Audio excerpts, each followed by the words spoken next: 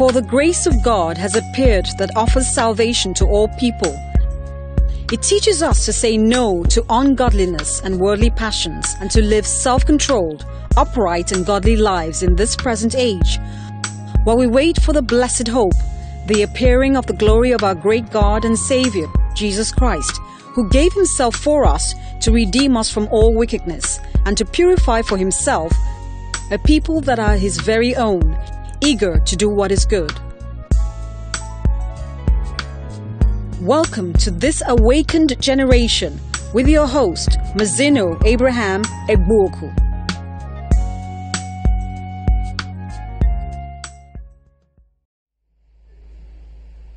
Hallelujah.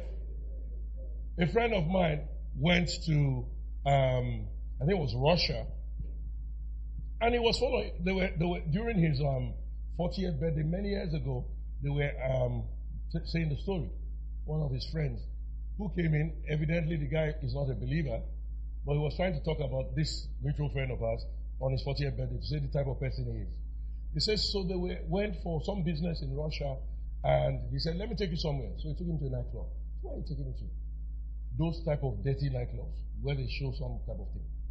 He said that this mutual friend of ours, as he got in there and saw these women in poles and so on with her, he just shouted, blood of Jesus, that the whole nightclub became scared. That they shouted, blood of Jesus, blood of Jesus, blood of Jesus. He shouted, he was hitting his head on the wall because he couldn't open his eyes again. Blood of Jesus, blood of Jesus, blood of Jesus, blood of Jesus, blood of Jesus. Now that's a Christian. The grace of God teaches us to do that. Not today's grace. They go to the swimming pool. They will now look for a vantage position.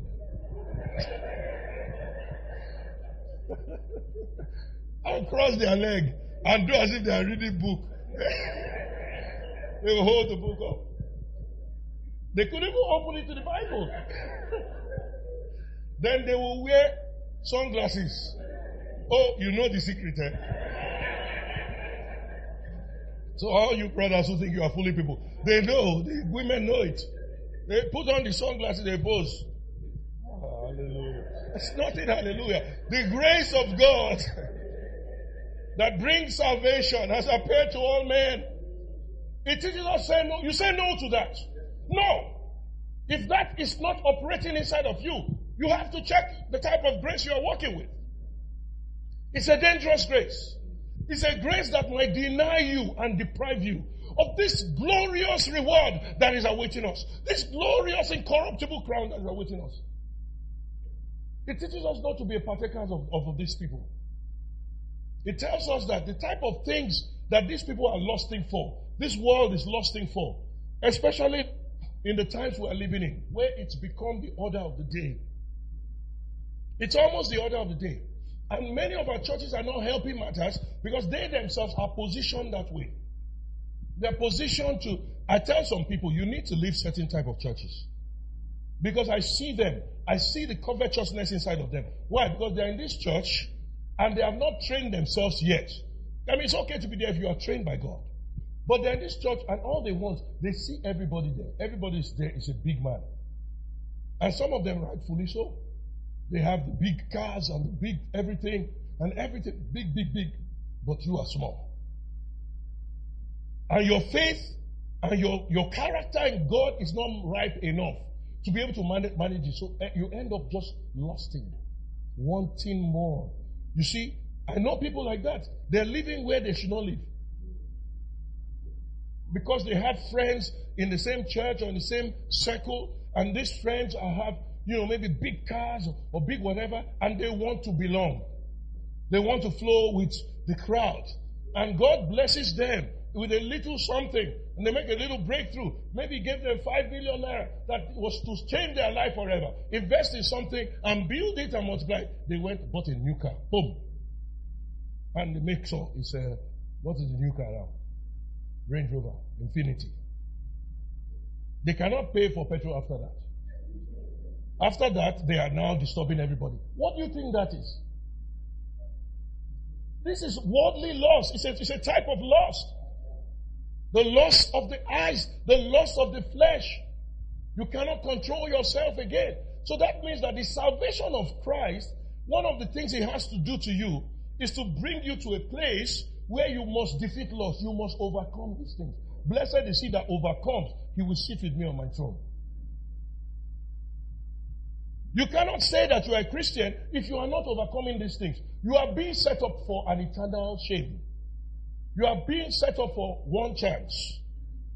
A one chance bus, white bus that is black roof. It may be as beautiful as it may be. It's not the green bus with this golden roof. It's not teaching you to say no to ungodliness. You are going to miss anybody who is having this lively hope that I'm going to make it and is not defeating lonely loss and saying no to ungodliness is deceiving himself. See, you know what? Let me show you scripture. The same words. Ephesians chapter 5. Let me start. I know it's about 6, but let me start from 2. It tells us to walk in love. Walk in love as Christ loved us and gave himself for us. This important instruction. But we're not talking about it. Let's go on. Just quickly. 3. But what? Fornication. Is that not lust of the flesh? Uncleanness. All of it. What is all uncleanness? What type of thing is uncleanness? Pornography. Immorality. Dirty thoughts. Dirty things. You know, there are so many dirty things happening. I was watching a movie, a documentary about a pastor in the U.S. and he was a drummer who wanted to be a pastor at all by fire, by force. Eventually he became a pastor. Married a woman much older than he, but by the time he became the pastor, he was sleeping with all the girls in the church. And he has been planning it forever. And not just that, the guy was just quaffing all the money in the church. Eating, just living large. Anybody talking, shut them down. Shut them down. I don't know why people are still in such an environment. Is it a juju that they're using to hold people down? It probably is. Because they're complaining, the pastor is not like this, pastor is not like this, and so on and so forth. Have you seen some of these movies they show now? Preachers of somewhere. Have you seen those films? I watched some of them, I was so scared. I said, what's going on? And they are talking from one wife to the other wife, some are not even wives. They're just, some of them are some of the most popular people around. And I'm like, what are they reproducing? Because I see some of these names, they are the names that we were hearing growing up as Christians. No wonder the church is where it is today. Look at one that died recently. Has been a homosexual for a long time. Pastor a church of more than 30,000 people. He has been sending messages. When I was a small Christian, I've been reading his books. And what do they have to offer? They are shaping a whole generation. You have to watch out for the salvation that you have had. This salvation, you must check yourself. If you want to really make it to heaven, if you want this undeniable crown, look for me. Because everybody says, I'll be there. You don't know how many people I've talked to as a pastor. Don't worry, pastor, I'll make it. It's not yam. It's not empty talk. It's not wishful thinking. You can sit down there. Eternity is knocking, and eternity might be tomorrow for somebody. You may be listening to me. It might be tomorrow. You may not expect it. That's the danger of eternity. If you want this beautiful, the Bible talks about the recompense of reward. I don't know if I'll be able to go into that today. But I'm still building into there. If you really want to go into this heavenly glory that God is really asking of us, because I find out that God wants us to be soul winners. But can you be a soul winner without winning your own soul first? Bible talks about the Pharisees. Bible says that they go around winning souls and making converts. They make them twice children of hell. Then he says, they don't enter heaven and they are not allowing any other person to enter. So there are people who are thinking they are making heaven. Not only thinking, they are even preaching to other people and they are making converts and they are making them twice children of hell. Jesus said, I will say, get out, I never knew you. We have to check ourselves. We have to correct ourselves. We have to understand that, is this one chance? What I have been walking in, what I have been believing, is this the grace? The Bible says, in our midst, you should not hear of fornication. You should not hear of uncleanness. You should not hear of filthiness. What he says, he said, let it what? Let it not even be named. Wow. It's as if we are in a different day. Not twice. Let it not once That's how harsh. The grace of God. We are supposed to find the grace and walk in this grace to the point that let it not once be named amongst you as becometh saints. Look at the next verse. Neither cleanness, filthiness, nor what?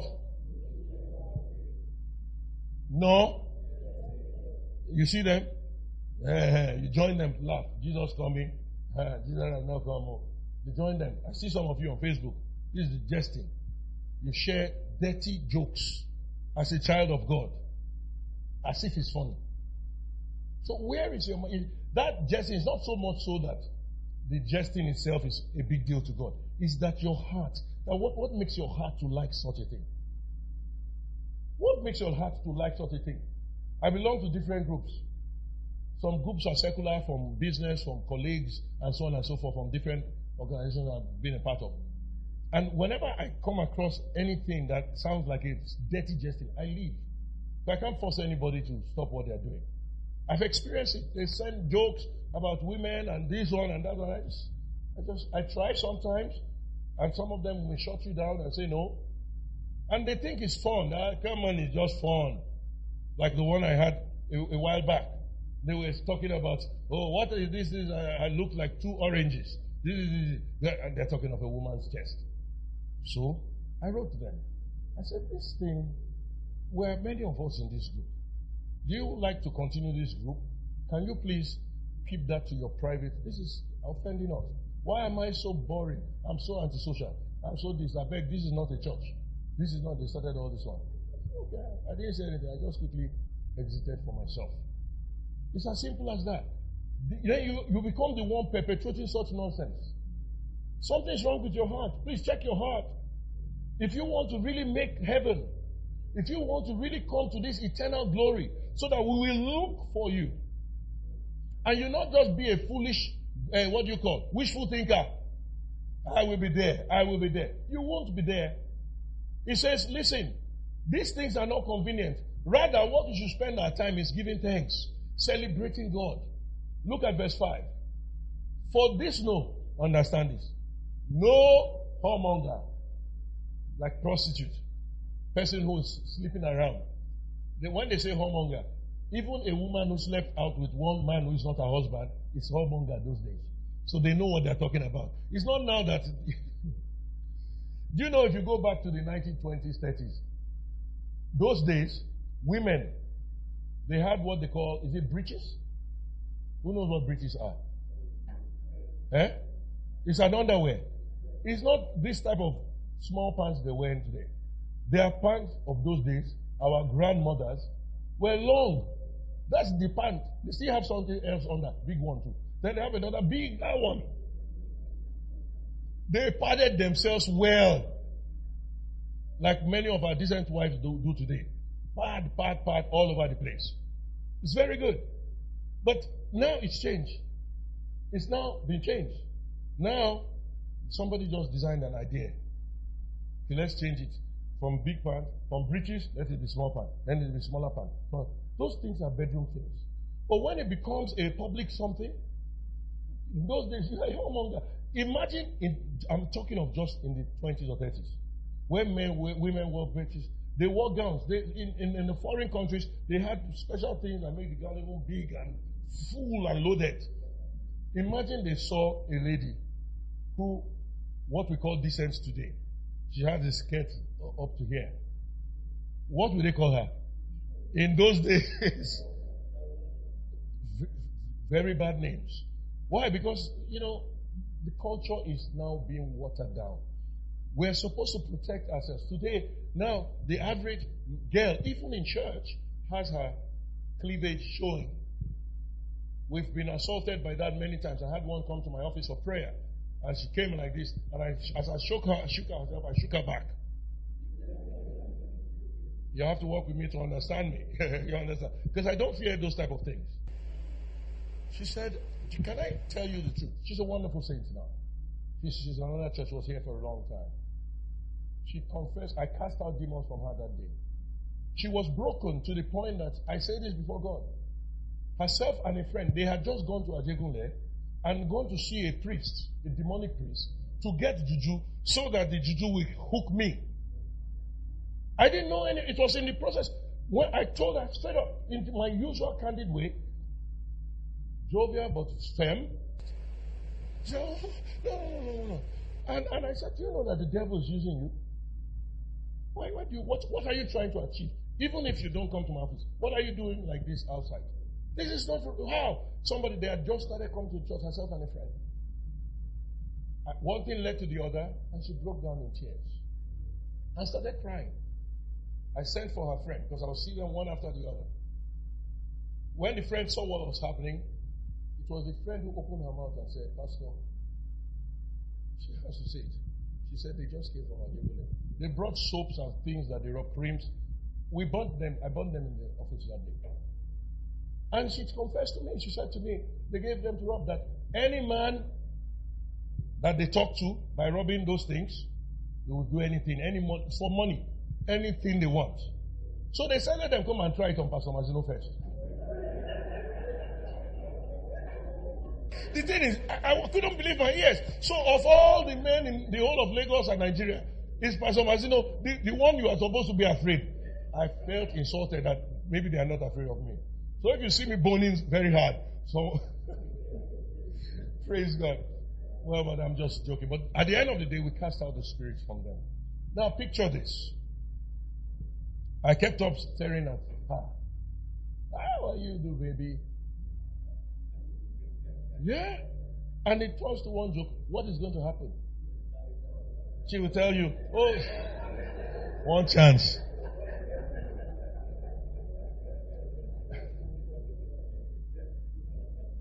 Children of God, let it not be named amongst us. Because not once. Because you have to deal with yourself. You have to bring yourself under accountability. If you are in such a situation and you are in this church, you see your PCG leader. We're not here to judge anybody or to condemn anybody. We might judge you by telling you the word of God, but it's never to harm you. It's never to destroy you, it's to help you. Do you understand? It's just for correction because all of us were saved by grace. None of us is standing by grace. So it is understandable that sometimes we're going through something. It can be any reason. I've known men who, at the age more in life, they found out that they have lost their drive, even in the bedroom. So they started taking all kinds of medications. And as they do the medication, it also sparks their blood too. So anything they see, it sparks it up too. Do you understand what I'm saying? And by the time we deal with them in counseling, you regulate them. You find out that, look, regulate yourself while we wait on the Lord. Do you understand what I'm saying? So, please, let us be very circumspect. I want us to all meet ourselves in heaven. It's not going to be wishful thinking. It says that no unclean person who is covetous, you see this? Covetous.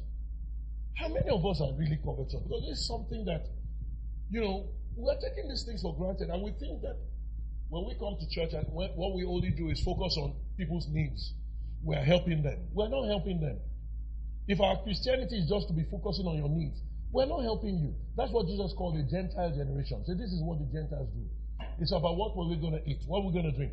We have to help you to do the right thing, to focus on God and please God. Why? Because eternity is knocking. Eternity is beckoning at the door. I truly believe that if many of our churches begin to teach the truth, many people will leave the church.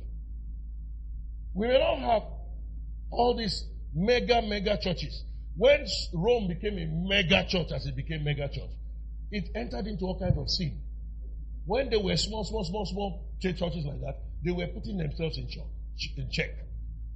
I'm not saying that big churches do not have, there must be many of them doing very well. But the point is this.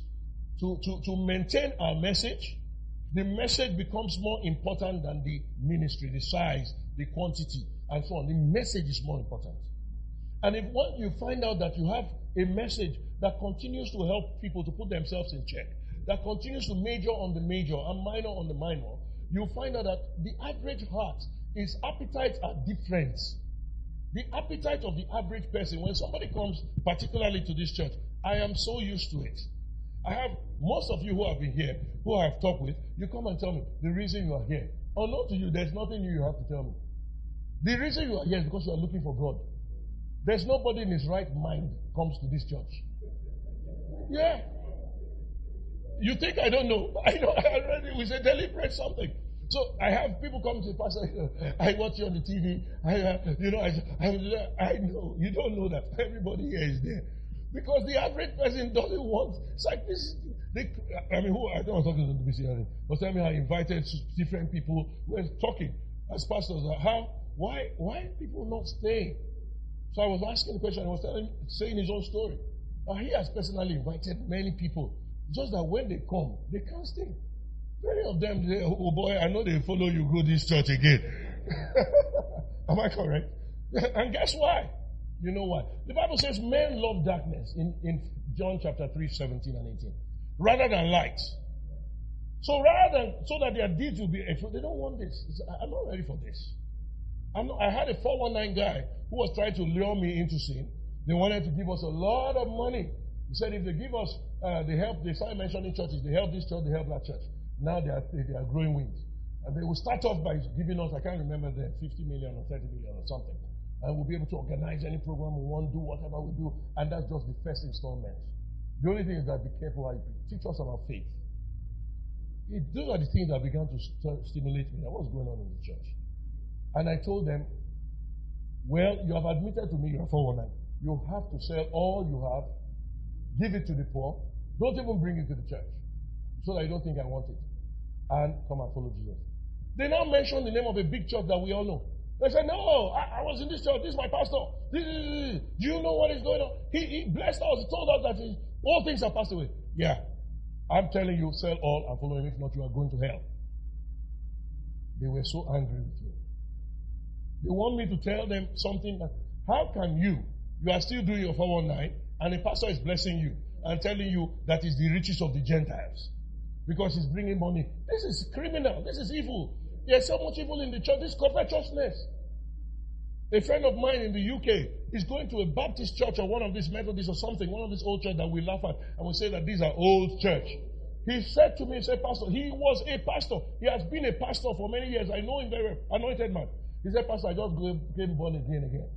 He says the love, small church, not more than 100 people. The love is so palpable there.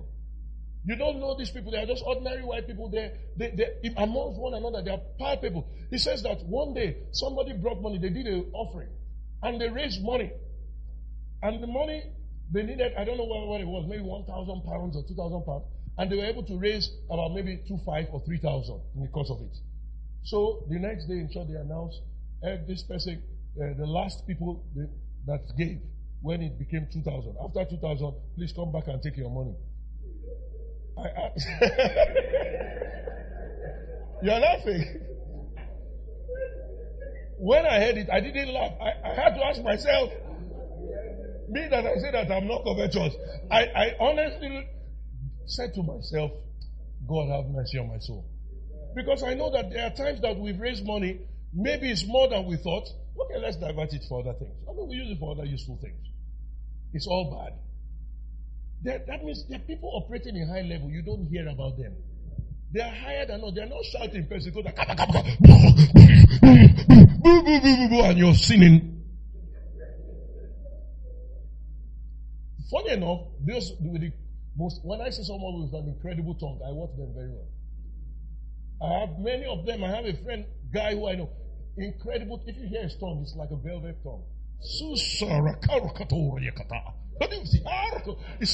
another level type of tongue. It makes us, if you've ever really prayed with me, it makes us look like crazy, ugly tongues. Because I know my tongues are not the sweetest. My wife laughs at me all the time. Sometimes when we start praying and I start, I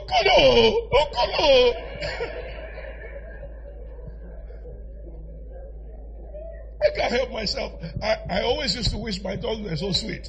But they are not sweet. It's up to the point my wife prays me and she looks at me, what is this guy doing? This guy's tongue, I used to watch his tongue like it's, wow, God, give tongues to men.